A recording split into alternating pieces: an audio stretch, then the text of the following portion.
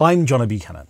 Now, if you've watched this channel with any regularity, you will know that I'm a big fan of Logic's AutoFilter. It sounds really good, the envelope shaping's really good, the LFO shaping's really good, it's got distortions built into it. It's a really powerful plugin. And what we're going to do today is to go a little bit further with its LFO to begin to discover that it is capable of doing some really interesting things when it comes to movement within sounds. If that sounds like your bag, then stay with me. We're going to start with this cave shaker beat, and in its original form I can't really take too much of this, but it's important that I introduce you to this rhythm. Try not to have your ear drawn too much towards the shaker of the cave shaker beat.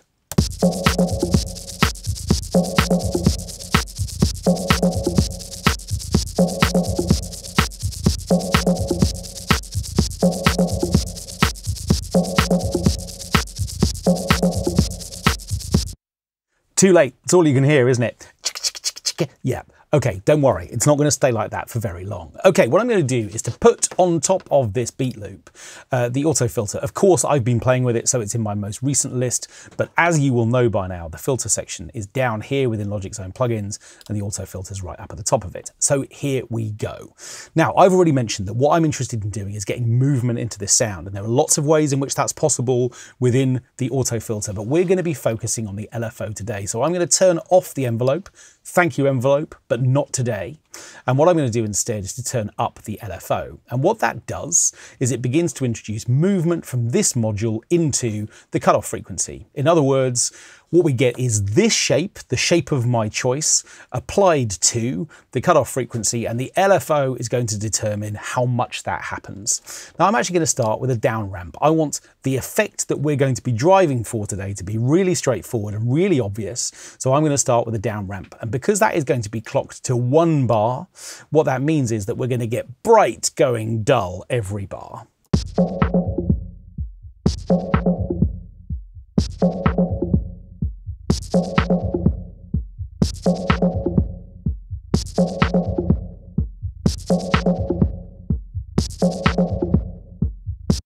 And the higher I put the cutoff frequency, the more of the shaker we get, and it lasts, and then of course it filters out. And it's up to me to determine the point at which I can tolerate the amount of shaker before it then submerges into the bit of the beat loop that I quite like, this little kind of insistent, quite progressive, pitchy little thing that's happening. Pitchy, there's a new word, always making up words. Okay, so what we know, because we've seen it before, is this sets the amount of the LFO, this sets the speed, this sets the shape, and this is my central cutoff frequency. But what we've never explored before is the idea that what we can do is to mess around with the phase of this shape. Now, what does that mean? Well, at the moment, the phase is at 180 degrees. If I take that down by 90 degrees to just 90 degrees, this happens.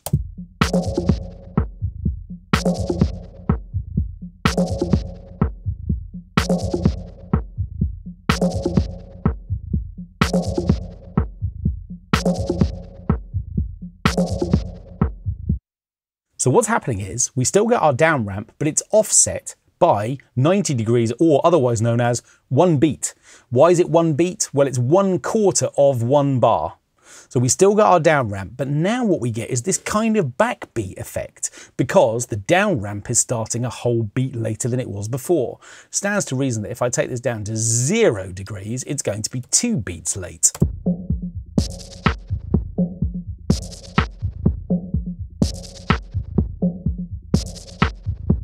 And if I also want that backbeat effect, but I want it to happen on beat 4, then I could make the sync phase minus 90 degrees. And now the down ramp is going to start its cycle at beat 4.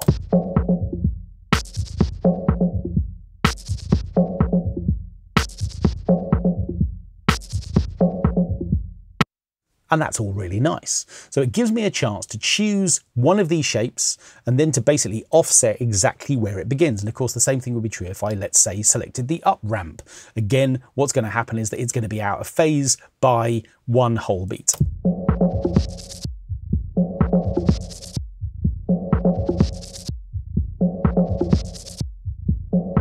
So that ramp now starts on beat 4 and climbs and then abruptly stops on beat 4 before starting all over again. Okay, let's go back to our down ramp. Oh, by the way, while we're here, let's also just quickly look at the kind of sawtoothy version of this.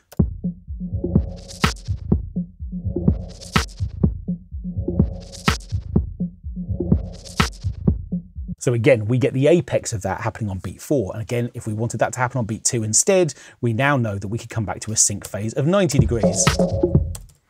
I should learn to finish a sentence before I press play. So there it is, starting its cycle again at beat 2. Okay, so we know about that. Fine. Now then, let's turn that off for a moment so we're back to where we started. And now let's look at stereo phase. Now what this is going to do, it's going to decouple the signal again in exactly the same way as it did a moment ago. But this time, rather than the shape of the filter changing in terms of offsets, what we're now doing is we're going to split the signal between the left and the right speakers. And the stereo phase is going to start the shape that I select here late in one speaker.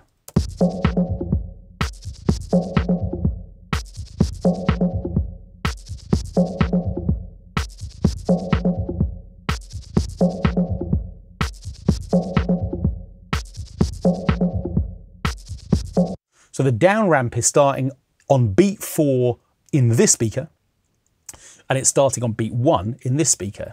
Again, what I can do is to swap that around. So if I decided I want it to happen on a different beat of the bar, I can select a different stereo phase amount.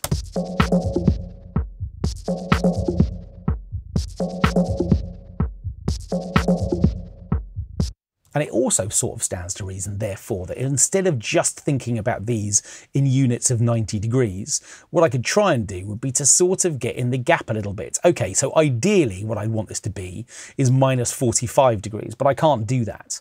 But what that should mean at minus 40 is that I'm more or less in a gap between two quarter note beats.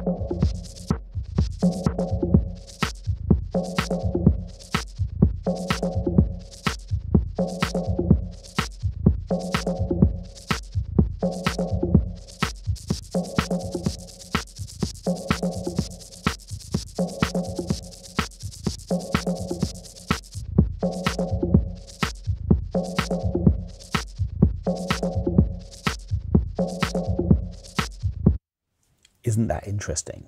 So of course, if we choose the square wave, because there is nothing in the waveform in the gaps between hard left and hard right, it just jumps. The moment I select the sawtooth wave here, what we get is movement through the middle. And of course, we're getting movement through the middle if I choose either of the ramps as well.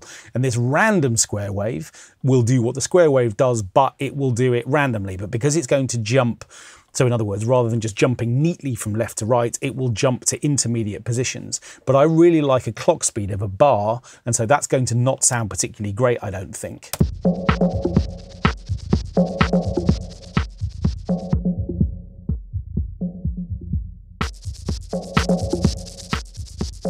So it's interesting, we get these random little spikes, but if I want this to kind of be the core beat within my track, probably not quite so much. I'm going to come back to a waveform of just one bar, or at least I'm going to stick with one bar, but I'm going to come back to a waveform which passes this sound through the middle. And what we're then going to do is to apply exactly this idea to another sound which has got a different clock speed. So what I'm going to do now is to mute the original beat loop, and here is a synth part, which is a little arpeggiated sequence. And in fact, already I've set up the AutoFilter here, and what we've got this time is 2 bars using the same shape that's moving through the middle, but with offset stereo phase and sync phase, and that's going to be interesting in its own right. But this time what I've also done is to select the high pass filter rather than the low pass. If that's all loads of information all at once, that's fine. Let's listen to the original version of this sound and then I'll punch in the filter. So this is what it sounds like with no filtering.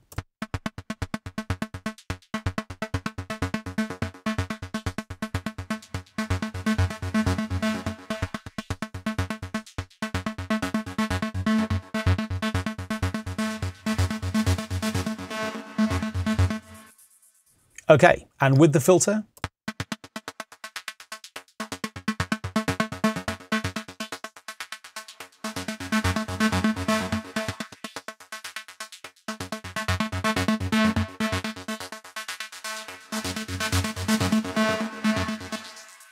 that's all quite nice. Now, of course, because it's clocked to 2 bars, and because we have a waveform which is predictably opening and closing over that amount of time, that rate, if you like, even though we've got variation coming in this sound because I've automated alchemy, which is the sound that's actually playing this part, so that we've actually got movement in terms of how long the notes last, that kind of thing.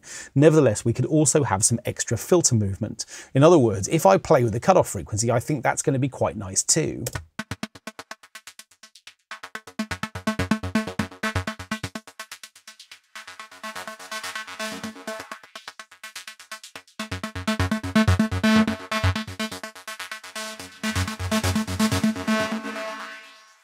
And it is quite nice. I think it'd be even nicer with the beat loop at the same time.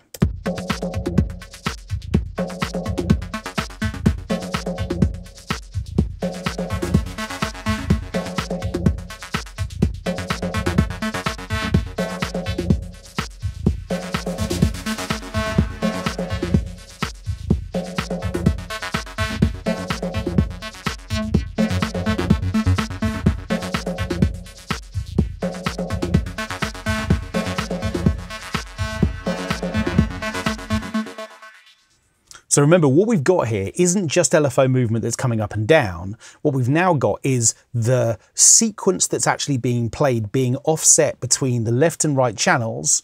And what we've done is to slightly warp that shape so that rather than peaking and troughing at the beginning of each bar, we've got an offset, which basically means that its shape is doing crazy things within those individual bars. And all of this becomes even more interesting when we put in other kit elements. So what I've now got within this mix is we're going to have a kick drum on this channel here.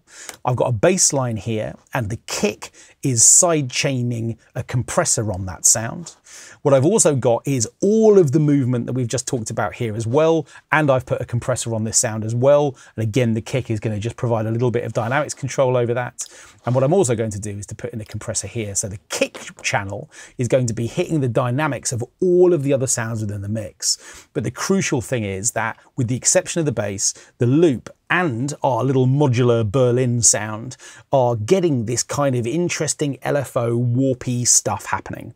Again, time to stop talking and press play.